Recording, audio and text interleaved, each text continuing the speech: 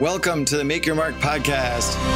Hey everyone, I'm Mark Moyer, author of Win Again, speaker, career coach, and business advisor. And I help athletes, executives, and entrepreneurs reach their fullest potential. What you're going to be hearing in every single episode are conversations with athletes and other sports-related influencers. And we'll be offering you the insight that you need to succeed in life, including advice that will let you jump past your competition, whether it be for a great new job or taking your business to a much, much higher level. Make sure to connect with me on social media at Mark Moyer Coach and go to my website, markmoyer.com, to get access to the tips and strategies that my coaching clients get directly. If you're looking for ways to make your mark, send me an email to mark@markmoyer.com and I'll get you going right away. Thanks for joining me today. It's going to be an awesome episode. Now, are you ready to make your mark? Let's do this.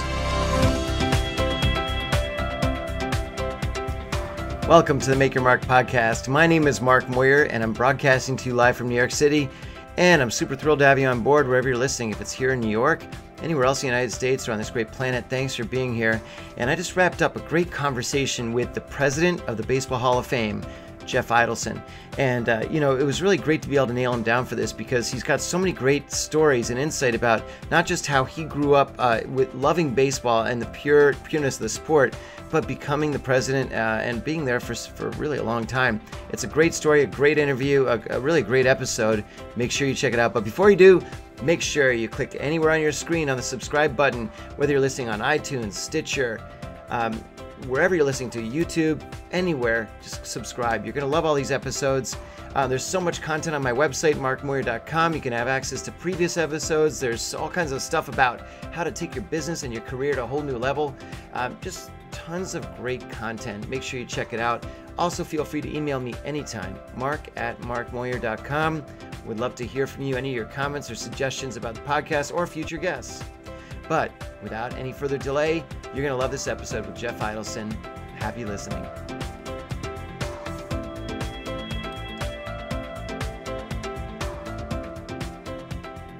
Haven't heard cool beans in a while.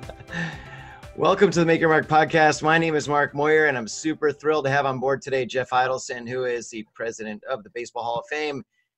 And you know what? As a huge baseball fan myself, I couldn't have snagged a better guy. So Jeff, say hello. Hey, hello, Mark. Good to be with you. Yeah, likewise. Thanks so much. So what we're going to cover today, and the reason I'm pretty excited to have you on board is that this is a very, in my opinion anyway, a great class of inductees this year. Jeff has spent almost just about 20 years at the Hall, including the last 11 as president. And I think he's got some news to share with the listeners as well going forward. But jumping right in, Jeff, I guess what I'd love to hear from you is, number one, where are you originally from? Where'd you grow up? And where you went to high school and were you involved in sports yourself? Yeah, no, I grew up in the Boston area, Jamaica Plain, and then out to the suburbs a little west of Boston. And had a great upbringing there, one of three kids. And baseball was introduced to me really early in life, Mark. I just gravitated to it with the help of my parents and grandparents. They took me to my first game at Fenway when I was, about 5. And I still have fond, really vivid memories of the first time, as most of us do, walking into a major league stadium and doubleheader with the Orioles. Wow.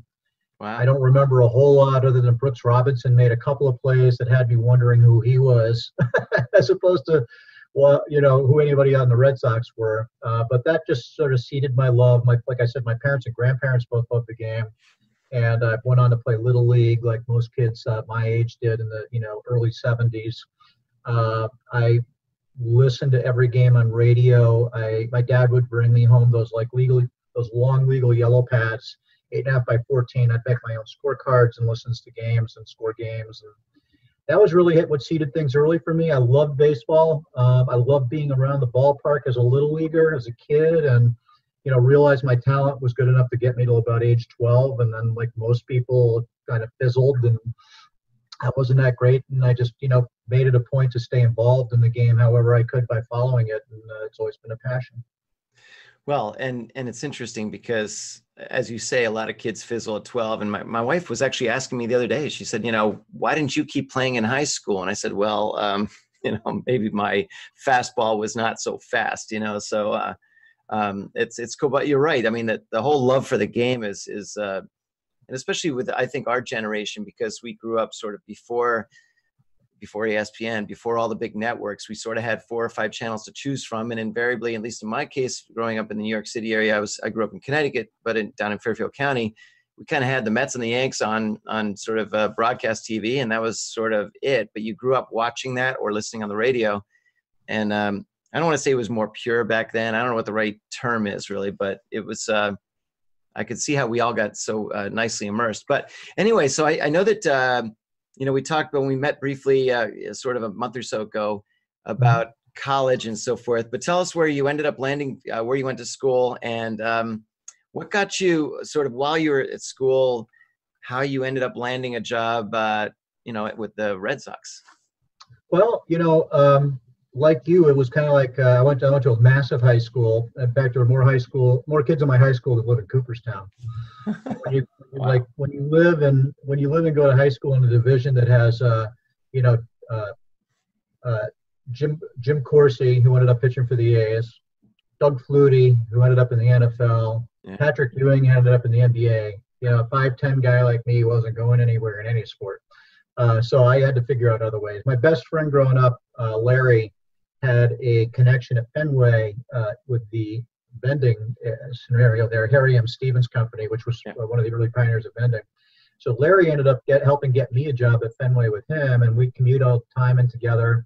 My best friend growing up on the subway into Fenway, and so middle school, high school, and even in college, I vended at Fenway, and just loved being around the ballpark. I mean, for me, being around the ballpark was better than any other temp job I could find in Boston. And so I'm graduating. I went to Connecticut College in New London, and I'm going into my senior year, and I go to career counseling as was required back in the mid '80s. And they said, well, what are you going to do with your life? You're an economics major with a concentration in international economics. You want to go back to school? Want to teach? What are you going to do? And I said, I love baseball. I said, well, why don't you try and look for a job in baseball? So I wrote a letter to the Red Sox, to their PR department, and I got fortunate enough to be interviewed for an internship. Didn't even really know what PR was, Mark. I thought it was a chance to go to Puerto Rico and learn Spanish.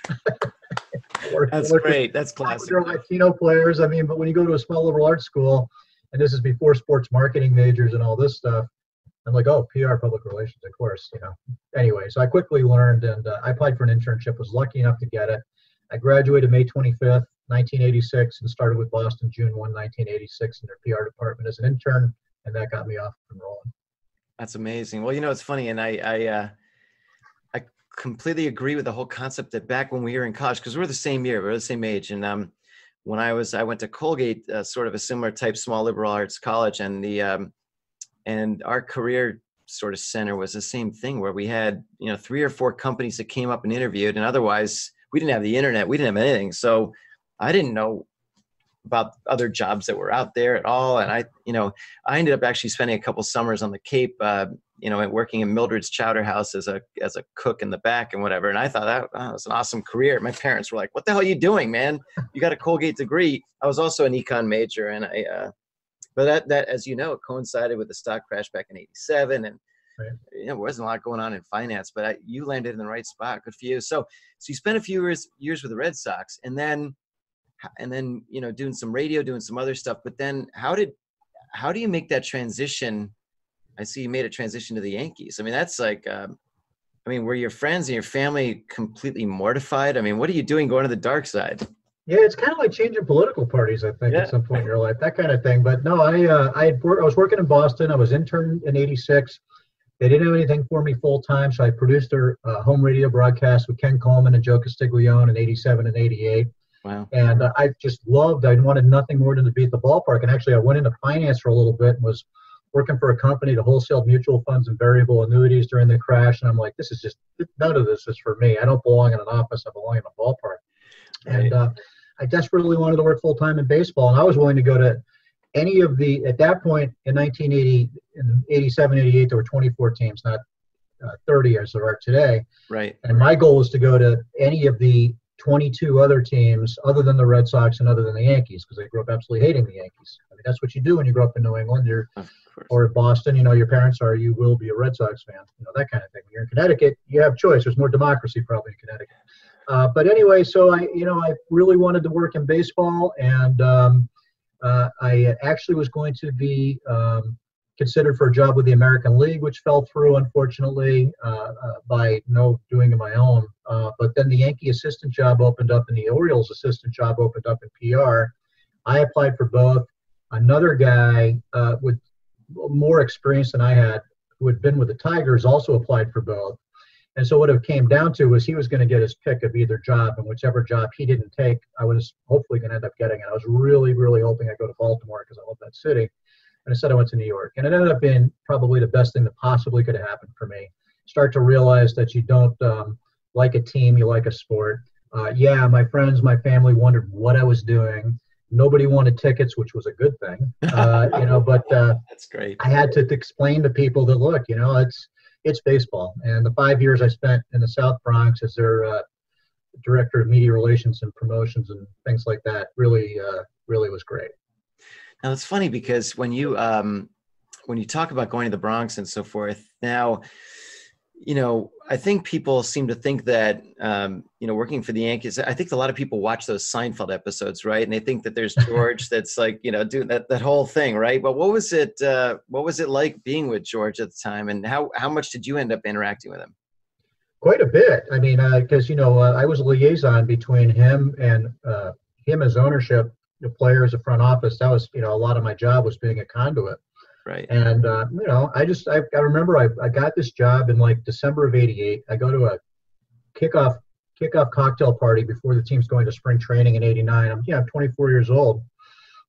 And he's there. So I walk right up to him and I say, hey, Mr. Steinbrenner, I just wanted to introduce myself to you. I'm Jeff Idelson. I'm your new assistant PR director. He puts his hands on my shoulders like, good to have you. You're the young man from Detroit, aren't you? I said, no, sir, I'm the young man from Boston. He says, it's great to have you aboard. I have 3 words of advice for you, young man. I said, what's that, sir? He said, rent, don't buy. I said, okay. Well, sage advice from your new boss, glad to have you aboard. But, working for him was incredibly rewarding. Very difficult guy to work for. A guy who was focused on winning, focused on putting together a product. We were terrible when I was there, but I learned such a great amount from him about just being ahead of the curve, how to anticipate, how to manage relationships, and it was tough love, but it was perfect for me at that age. Oh, that's great. And it's funny because I think I remember back then when you made that transition, they were comparing your departure from Boston and arriving in New York to the Babe, I think, right? We were saying, oh my God, here's, I think the Yankees got you for $100,000 too. And then they didn't have to, never mind. You don't need to go. And a ticket to my bye-bye birdie. Right. That's right. Exactly. Anyway, but that's really cool. So so how did that transition then happen from you were with the Yankees for 5 years? I mean, what made you decide, well, that was kind of enough, or you'd run your course there, or was it, what was that transition like? Yeah, going to the Yankees was great. And being there as the head PR guy was incredible. Getting to work with a great group of players, understand the intricacies, be very, very close friends that are still close friends now, 25 years later. But I just, when you work for the boss, you're 24/7. And when you're 24/7, you're 24/7, which meant I was on every road trip. I go Valentine's Day, until November without a day off, which I didn't mind because I love being there. But at some point that becomes exhausting. And I, at that point, was deciding I wanted to change my lifestyle, try to do something different. So I left the Yankees mid-'93. I went to the World Cup. One of the great things I got to do for World Cup, the soccer tournament that was here in '94, was build their website, which was a dial-up bulletin board system at the time. You talked about the internet not existing when we were in college. And at that point, it was an intranet. So it was I connected all 9 venues, did all the content, got ground level on understanding what the internet was. And I really wanted to try something bigger and more international than just baseball. And that's what World Cup was. I went from credentialing, 20 TV crews and 200 media for opening day at Yankee Stadium to being part of a group that credentialed 7,000 media from 191 countries with live television 24/7 for a month. And it was a great learning experience for me. I didn't know anything about soccer, but I learned a lot about world culture. I learned about how to build the internet a little bit, and it was great training ground for me to at that point in my career. Wow, that's amazing. And the whole thing with when you say it's a training ground and so forth, but what enabled it to launch forward to I mean, geez, the Hall of Fame. I mean, how'd you not stumble into that, but how'd you end up landing there? Yeah, no, I'm at World Cup and just sort of was missing baseball because at that point, again, I'm only 29. And but I'm like, God, I really miss baseball. I'd love to get back involved at some level. Just don't want to be in New York. I don't know that I want to be on the spot all the time. And, the Hall of Fame called. Bill Guilfoyle, who was the PR guy here and had been here for a while, called and said, hey, we're looking to, build our PR staff, and your name keeps coming up. Would you have any interest in coming to Cooperstown? And I had never been here, believe it or not, as a baseball fan. When you grow up in Boston, you tend to go north and south. I think we talked about that, but when you were up in Cooperstown, Mark, but when you grow up in Boston, you either go skiing in the mountains or you go to the Cape, and you just don't go west. It's just, you don't. And especially back then, but I came up here and was like, oh my goodness, this is just like New England. Yeah. I can do this for a year, newly married. I'm like, this will be a great way to launch a new career, and that's why I ended up coming up. And then I came, so I got offered the job in early June of 94, and I decided on my 30th birthday, as I'm alone in Dallas working at the World Cup, for my 30th birthday present, I'm going to accept this job. And so June 22nd, 1994, I officially accepted a job at the Hall of Fame, and my first day was induction day in August with Phil Rizzuto, Steve Carlton, and Leo DeRocher. Oh, cool. So what did you start doing with them? Like, what was your function initially, and sort of how did it grow from there? Yeah, hired as the PR guy, and we were a staff of maybe 40 back then. Now we're a staff of nearly 100, and we got 200 in the summertime. Much much smaller operation, and at that point, it was like an open canvas because I was like the new guy with all the new ideas. I was the baby, what the millennials are today. I was the baby boomer. I was the guy that came in with all the funny ideas. But putting the Hall of Fame on the internet, early on, getting us started. I remember when I asked my boss, I wanted to interview. I'm like, how do I get there? He's like, well, you go to Albany and go left. I'm like, okay, that's not really going to work for actual visitors. So, I just really started by trying to get the message out. I created media notes, which I did with the ball club, which didn't exist up here. And we had 3 fax machines, and I would be on all 3 of them on Saturdays, hitting up as much media as I could find. And I just looked at ways that I could amplify the museum's message and find people to help me amplify the message. Well, and it's interesting you say that, because I think people now can't even imagine that back, this is just going back 20 years, right, ish or so, or even 15, that stuff wasn't around. Every once in a while I think I look at my kids and I imagine what they've been accustomed to and what they've grown up with. And it really blows our minds. And it's funny because when we were their age, and our parents didn't have, they barely had TV or whatever it was, right? And now it's just everything is at the at one click away, everything away now. But it's really interesting that you mentioned that you really were part of that whole movement to get everything sort of online with the Hall of Fame.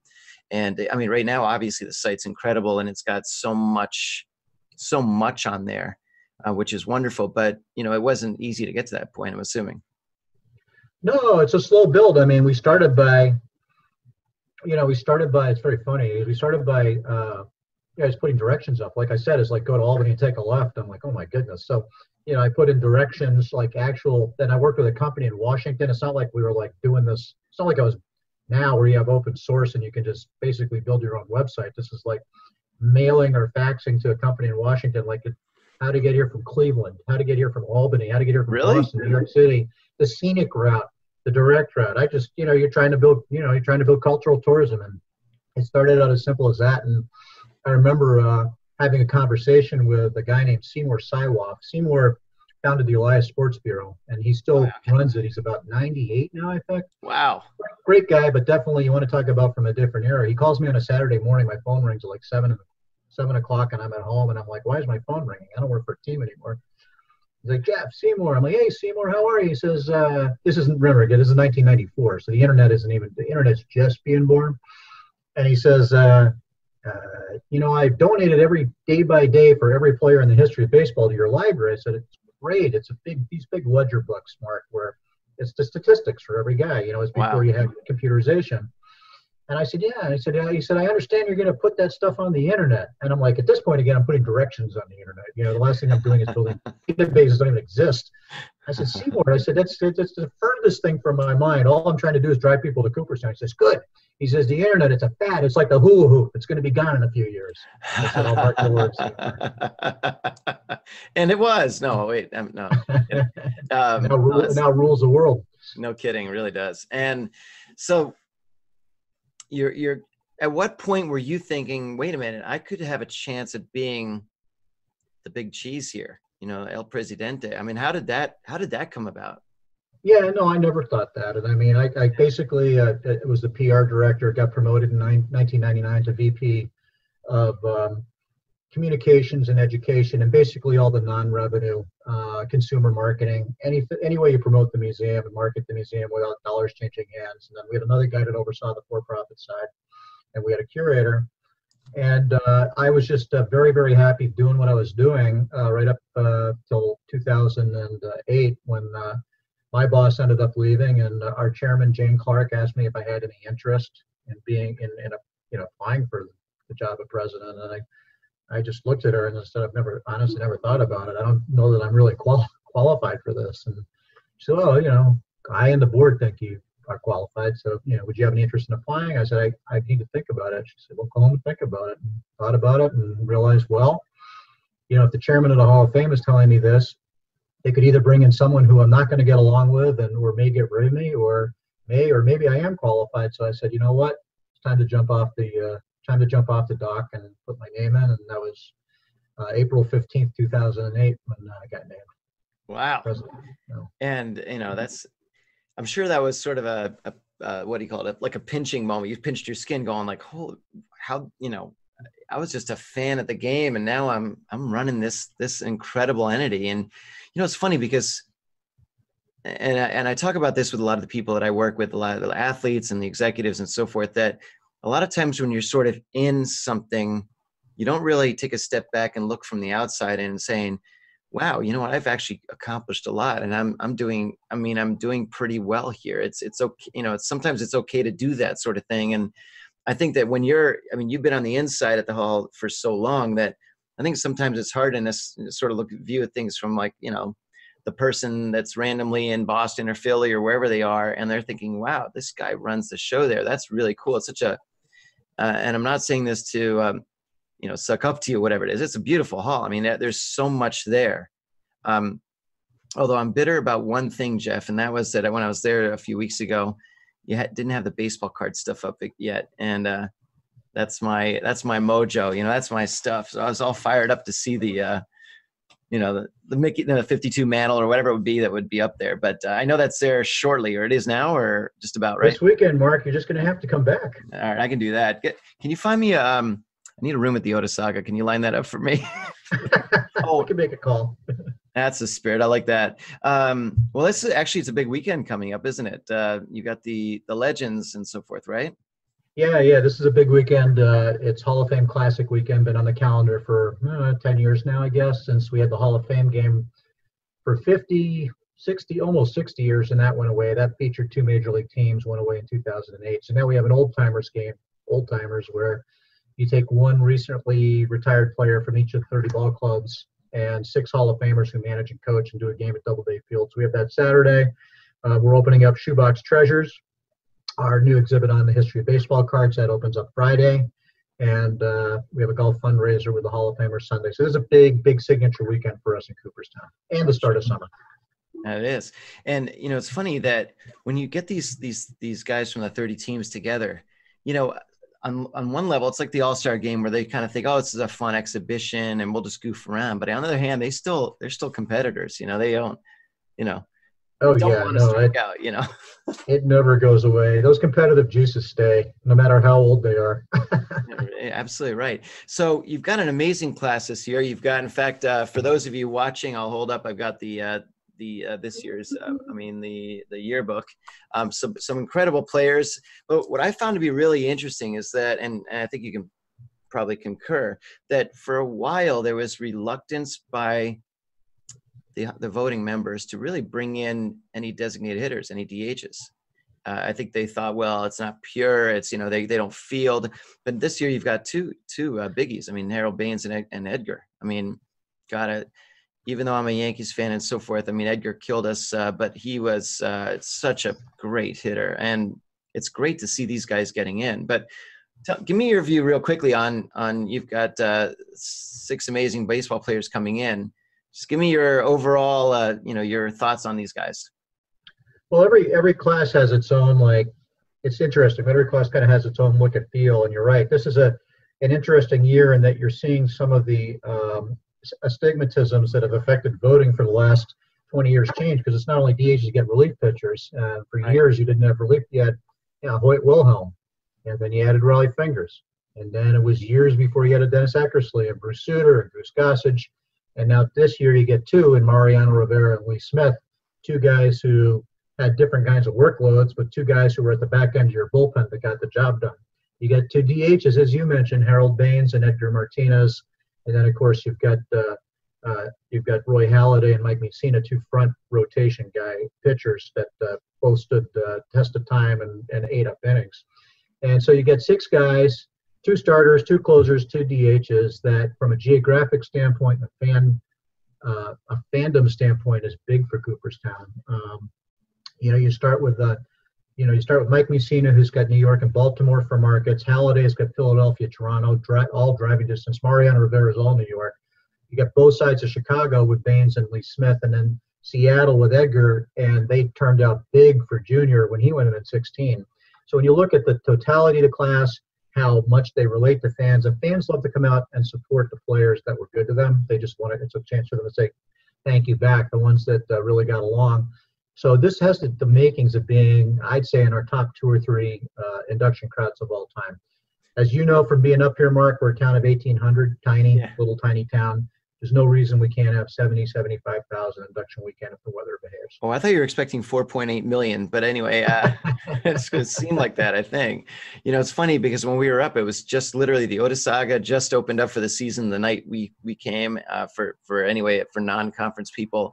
It was very quiet there, and we're walking down the street, and, it's kind of one of those things where the black cat crosses the street. There's some random little tumbleweed going by, and we're like, wow, this is awesome in a way, because we knew that in 3 or 4 weeks it would just be, madness. But it's so, it's such a fun little town, and it's but the people are genuinely nice, and there's such a love for the game. It's really what's kind of cool. It's almost like as if you were in Willy Wonka's chocolate factory or something, where everything is baseball. And I mean, I've been since, minute 1. I mean, similar paths, except I didn't go Red Sox and so forth and vending. I wish I had, though, in retrospect, but I was too far away. I lived, 50 miles from the stadium, so that wasn't going to happen. But we both grew up. I'm sure you're like me, where we memorized all the statistics on the back of the baseball cards. And, I'd always get the, 26 like Rogelio Moretz or whatever it was, and never a Yankee or something. But now in terms of we don't need to get into any sort of big discussion about sort of the controversy around some of the PED stuff and all these guys that are teed up, but who knows, and all that sort of thing. But I guess maybe, and I don't know if you're the person that goes on the record, doesn't go on the record on any of this stuff, but I'm just curious, do you think that at some point there'll be some flexibility with some of these guys, or do you think that it's just going to be a open and shut? Hard to say. As the world changes and as what becomes important in our lives change, it's hard to say what will ever happen. Pete Rose is a good example. When I came in '94, the big topic was Pete, who in '91 had been banned by baseball. And, arguably one of the top 1, 2, 3, 4 hitters of 5 hitters of all time, average hits, obviously, all of those things. And here you have a Hall of Fame without the all-time hits leader. But, the Hall of Fame's rules for election don't consider players who are on baseball's ineligible list, which Pete was and still is today. And my point being is that, he did nothing to show he belonged, because he walked into every clubhouse, as I did. The first rule you saw is I won't gamble on baseball, and Pete admitted to gambling on baseball.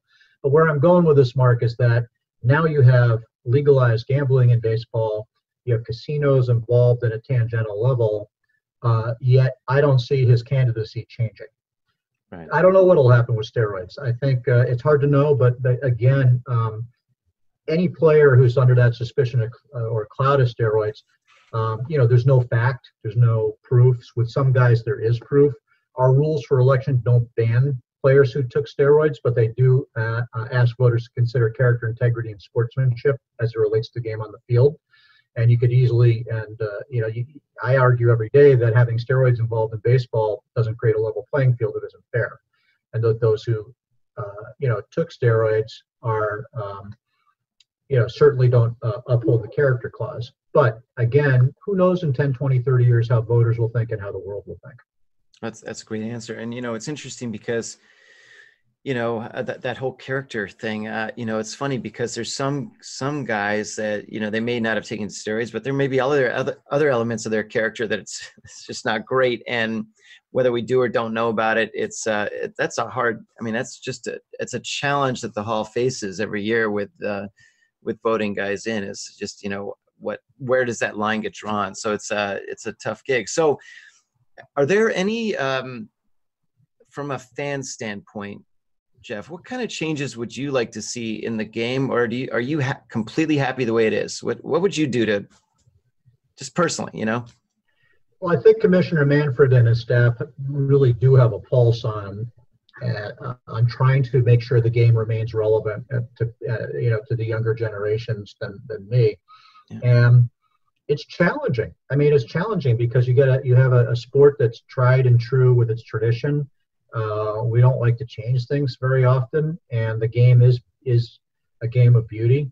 But you also have, as we talked about growing up, we wondered why we love baseball so much. Well, the reality too is that we didn't have a lot of choices, and kids today and adults today have all kinds of choices, and that's where you see, maybe the interest in baseball waning, or you go to a game and it's part of what you want to be doing. I mean, you can't do one thing. A lot of the younger generation have trouble just doing one thing, and older generation. And so you're starting to see that, I think, not only in baseball, but every walk of life, with the tolerance with what we allow and don't allow.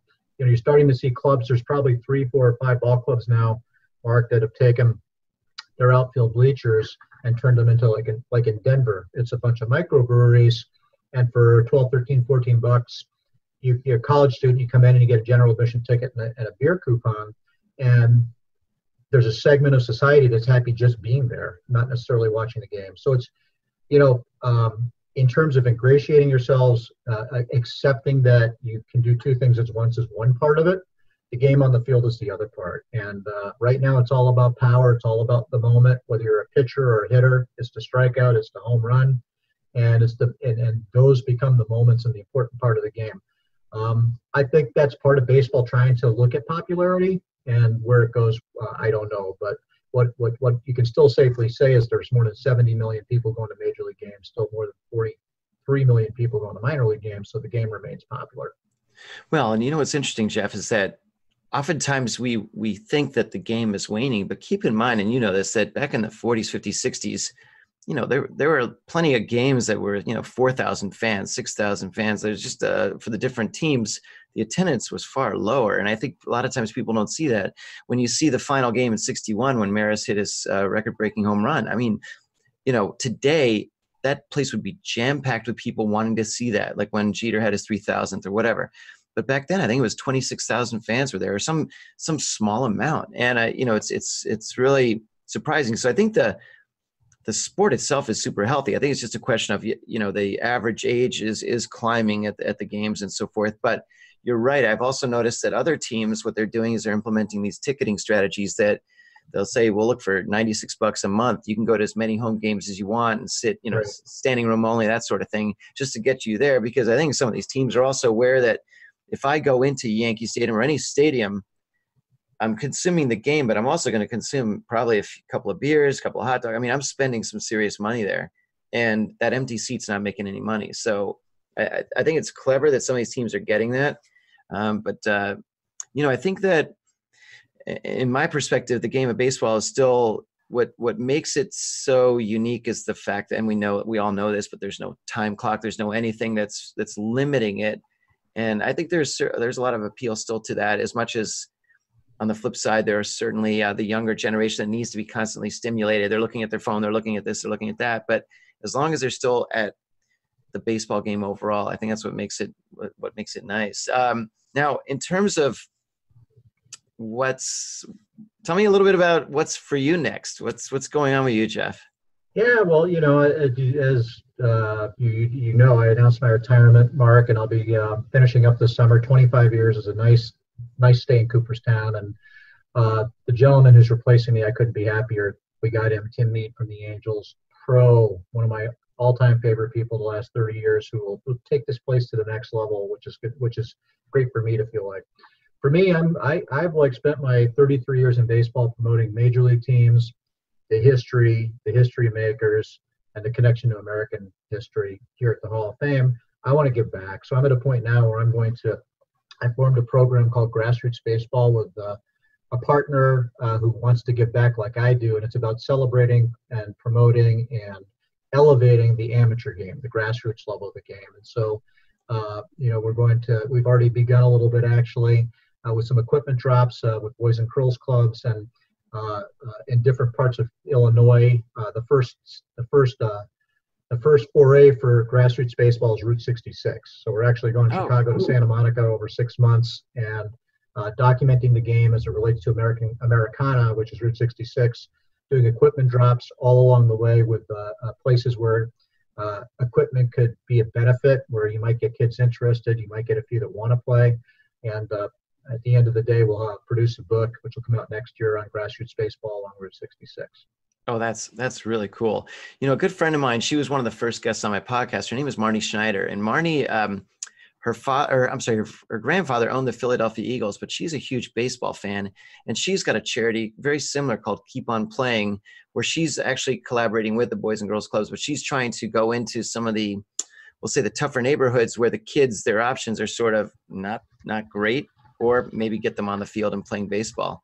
And, I should introduce you guys because she's fabulous and she's got so much energy for this and so much passion, as you said, about the grassroots, about really, one of the things she said, which I thought was so interesting, was she said and I don't know if this is the right term, but sexiest sounds ever. One of the greatest sounds ever is the crack of a bat. When somebody hits it and crushes it and you hear that, it's such a cool sound. And she was saying, when you hear that sound, everybody turns and looks and they want to see what just happened. And that's what can really bring people in. And she said, when you get two kids or an adult and a child throwing a ball, just playing catch, I mean, is there any greater sort of Americana in my mind than playing catch with your dad, your mom, your sister, whatever, brother, etc. So I think it's great what you're doing. I mean, I'm thrilled to hear that because the more people that can get involved with that stuff, it's just going to help the game throughout. So, congratulations on that. So shifting gears a little bit, I do this little segment. I mean, I know we've got a couple minutes left. I want to just talk. It's called Hit Your Mark. And it's just a quick little bunch of quick, fast questions. I think it'll be super easy. But I'm curious to know, who was your very first, who was the first player that you said, man, I want to be this guy? First guy that I felt like that, there were a couple of them because it's hard to remember, but Rick Burleson, I can remember, I'm a Boston guy, I'm sorry. But for me, it was Rick Burleson and it was Fred Lynn. And they were two guys that played great defense. And I was all about defense because I could not hit. So I like those guys, and I loved how Fred Lynn crashed into the center field wall all the time and took home runs away. So, sorry, you wanted quick answers. Fred Lynn, Rick Burleson. And I'm going to make people in my world turn their grave or whatever it is. But I actually, even though I was not a Red Sox liker at all, but I respected Jim Rice's hitting. I mean, I was an underground sort of Rice fan. The numbers he was putting up just blew me away. And I was always impressed. Him and Nomar, actually, I was impressed with him. But I mean, my original guys, it's funny, real fast. My mom would watch baseball games with me, and she didn't quite understand the game too much. And what was always funny was back in sort of the mid 70s, back then with the Yankee broadcast, it would put the person's name and then their initial of their position afterwards. And she always thought Thurman Munson's name was Munsunk because it was Munson-C. And she was like, who's this Munsunk guy? But anyway, that's really cool. Next question is, do you own a boat? No. If you did, what would you call it? Oh, boy. If I owned a boat, I would call it, I don't know what I just see. I guess I would call it Seaworthy. and prayed that it didn't sink. You know what's funny? Bad name. I don't know. That's a good one. You know what's funny? I just thought of something. Seaworthy. I was thinking the letter C worthy, and which would be like my college grades experience. You know, like, is Mark seaworthy or not? That's pretty fun. I thought of that. Or the letter that came in front of Thurman Munson's name for captain. There you go. Good answer. I like that. Last question. Well, two last questions, but a super easy one. Not really. It's but I do like to ask this of all my guests. Who are the 3 people, alive or dead, you would love to share a meal with tonight, for argument's sake? In any walk of life? Sure, anything. For baseball? Anybody. Well, Bill Veeck. I'm a big disciple of Bill Veeck. I'll keep it baseball otherwise I could be everywhere. I'm going to go with Bill Veeck. I'm going to go Casey Stengel because I'm a huge Casey Stengel fan. And I'm going to go with Jackie Robinson just because I've spent so much of my life examining him that those are 3 guys I would love to have a meal with. That's a great answer. I've always wondered what it would be like to have a beer with the Babe. Like I always wondered if he was really this big outsized persona that everybody else sees, or if he was just like maybe more of a regular guy when you just kind of hung out with him versus this big outsized thing. Who knows? It's probably 2 or 3 beers, not a beer. Very good point. Oh, you mean for him? Anyway, and last question is, I think what I'd love to hear, Jeff, is you know, we've talked about the 25 years you've spent there and all this stuff you've done in baseball. Give me a sense of the legacy you'd love to leave behind for people and sort of what you've done and sort of going forward. Well, my legacy is really the same as the whole staff here. I'm just a part of it. And, you know, I'd like to think that that the Hall of Fame's become more accessible, that fans who come here feel that it belongs to them, or players. And in the community of Cooperstown, that they're you know, proud to have the Hall of Fame as an anchor, that it's well more than an important tourist destination that just brings traffic in. And I believe we've done that. I think we're an important part of the community. I really do know that fans find us to be accessible, and I think we have a lot to be proud of as a staff to really allowing those who want the Baseball Hall of Fame to be theirs. Well, that's a great answer and a great legacy. Look, I truly appreciate your time today, Jeff. You know, I want to congratulate you and really thank you for all you've done and given to the game and given to the Hall of Fame. It's an amazing institution. It's an amazing museum. And, you know, best of all, I really think it helps really lift up how people see the sport of baseball. So thanks so much for your time today. And thanks for giving so much of your time to the sport. Hey, absolutely. My pleasure, Mark. Great being with you. Likewise. Thanks again. Okay. Cheers. Bye-bye. Thanks so much for joining us today on this episode of Make Your Mark podcast. The goal of the podcast is to help you find ways to make your mark, to succeed in life, and to jump past your competition. Be sure to leave me a review on iTunes and Stitcher, and subscribe to be the first to hear new episodes. If you're looking for ways to make your mark, send me an email, mark@markmoyer.com, and I'll get back to you right away. Thanks again for listening, and we'll see you next time.